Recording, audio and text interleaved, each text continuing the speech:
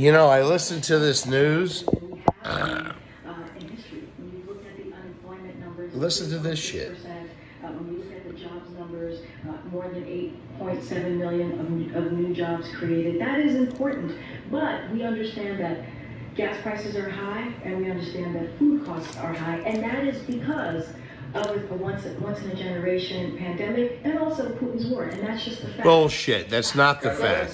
Still Putin's war, still not Putin's war. Responsibility. Look, inflation is the #1 topic in this country, gas prices and inflation. And what's interesting is Politico has a report out that within the administration, there's a great debate. There's a great debate?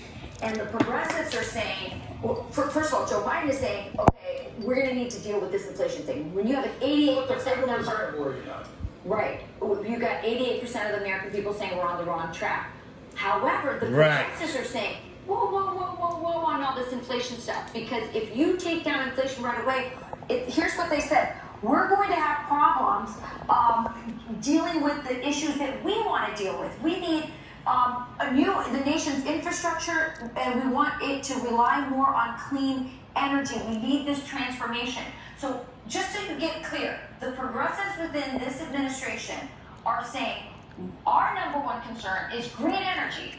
And if we deal with inflation and make you a little less poor, we might not be able to get all this green